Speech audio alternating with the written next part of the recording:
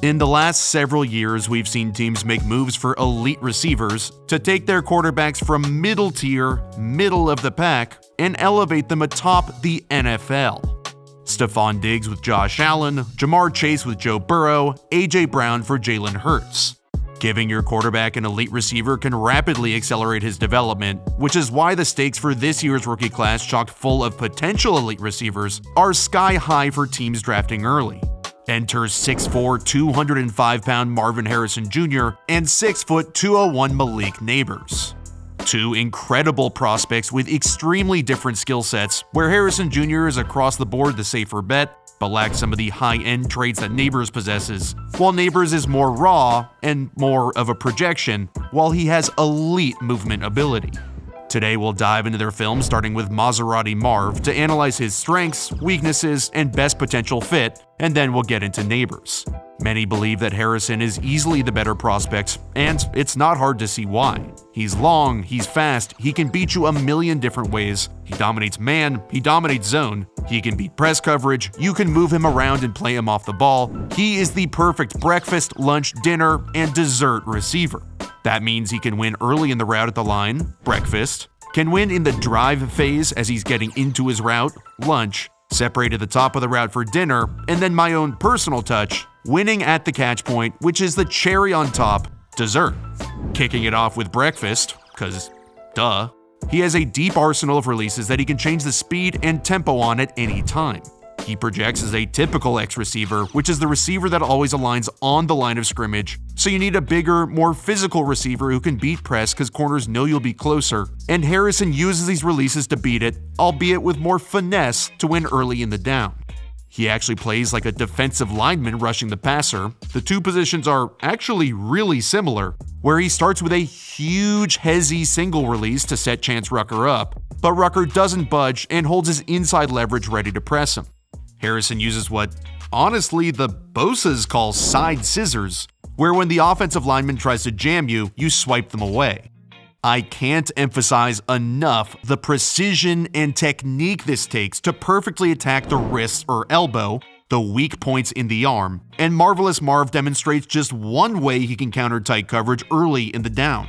Slants are my favorite route that he runs because of the variety of ways he can win early and then quickly come open. When corners line up a little off the line of scrimmage, Harrison likes to use a diamond release, which is a hard 3 steps outside to sell up the field, typically used to create separation inside for an in-breaking route. Watch how he sells up the field, then the moment Kalen King flips his hips to honor what he thinks is the deeper route coming, Harrison breaks back inside. Bad throw. He can also adjust his diamond release, or any of his releases, to attack the defender in front of him based on how the game is playing out. Benjamin Morrison had been playing tighter coverage on him all game, so Harrison hits him with the quicker diamond release, knows that he wasn't going to be able to create that extra separation at the top of the release like he did with King, and makes the tough catch in traffic. There's a lot of finesse to his game, as we've seen on these routes, but as I said, with him projecting as an X receiver on the line, playing at 6'4", he's gonna need to win with lots of power, and he can. He uses a similar release here, but like I said, Morrison wasn't budging much the entire game, so Harrison uses what's basically a club arm over, another pass rusher move. Let's watch the Eagles' Jalen Carter from last year's class use the same move, a classic pass rush move where you're smashing the pad of the lineman, then using your other arm to clear him completely out of the picture. Well, with Harrison, we can see him destroy King with that same club on the arm, swims over him with the arm over, and creates tons and tons of separation. When we look at the lunge phase for Harrison, he likes to use power to win. Against King again, he uses the same Jalen Carter club arm over move, where he's smashing really his armpit here to deaden that arm. Then watch how he uses his arm over move to create a shield between him and King to create that mid-route separation up the seam. When we then look at the dinner phase, he's a very smooth operator. He can get into his dig routes really nicely, clean, controlled. You see some college receivers trying to think too much and chopping their feet, which makes them late to their spot. And you know a route is good when the receiver can run a double move off of it that has the cornerback so unbelievably fooled he jumps the first route and gets absolutely torched. The dessert aspect is his elite ability to high point the ball outside of his frame. If dinner is creating separation at the top of the route, we need a way to analyze how you catch the ball and Marv has spectacular catch dialed all the way up to 99 for dessert. The only issues I see with his game are just general inconsistencies. Against Notre Dame, his worst game of the season, he was getting pushed around and bullied, so he was unable to use his hand moves and thusly any of his power. This led to him struggling to create separation in each phase of the route. No breakfast, lunch, or dinner, so no dessert. So when his hand placement is inconsistent, trying to knock defenders off of him, he doesn't really have the power in his slighter 205-pound frame to be able to get him to go away. Believe it or not, Nabers weighs the same as him, even though he's 4 inches shorter, and you really see his strength despite his smaller frame, cause he really packs a punch. He is a way different type of receiver than Harrison, where Marv is more technically refined, more of an X receiver, smoother, at least as an overall prospect. Nabers is raw, unpolished, and plays every down like he's shot out of a cannon. In the very first game of the season, LSU tried to put him on the ball as an X like Harrison, and he struggled. He doesn't have the harness strength that Harrison has, and he doesn't have the refined technique to be able to win consistently with his hands. His tool bag of releases isn't nearly as deep. A lot of speed releases to get outside of guys' frames and just hope they don't get hands on him. Speed is really his only move at the line, and that needs to be improved over time after he gets drafted. But since LSU didn't have time, they moved him out of the X role on the ball and stuck him in the slot off the ball where he exploded. This is the role that he is supposed to be in. It's not necessarily a bad thing that he can't be an X receiver. If his next team doesn't ask him to play there, he could easily be the most productive receiver in this class, because his movement ability is rare. It's so rare that once teams could no longer press him at the line because he was bumped off the ball, they respected his speed so much that they just completely backed off, and he ate. Not only can he move quicker than anybody, but what differentiates him is his control while doing it.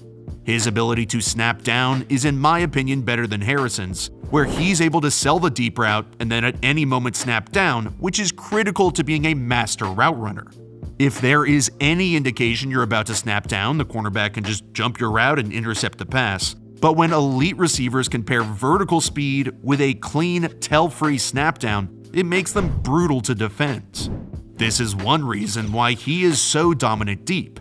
Defenses have to play off of him to respect his speed, they have to respect his snap down, and so he just torches right past him. You can see him run not really full speed here towards Dekamarian Richardson, who's playing a deep quarter and already has his hips flipped. One thing I love that good receivers do is pretend to start rising up on their double moves. Why? Because that deceives corners by showing what an inexperienced route runner would do, which is to start rising up because they don't have control of their body weight to cleanly snap down. Nabers fakes a snap down, and look at the footwork he uses while contorting his body to explode into the next phase of the route and create more separation than Madam Web and good. Yes, he is extremely raw, and a big part of that is LSU's offense. They run a vertical college-y offense, which is almost exclusively goes and curls. It's the best way to get your elite Malik Nabers receivers in space and just have Jaden Daniels throw bombs outside and waltz into a Heisman.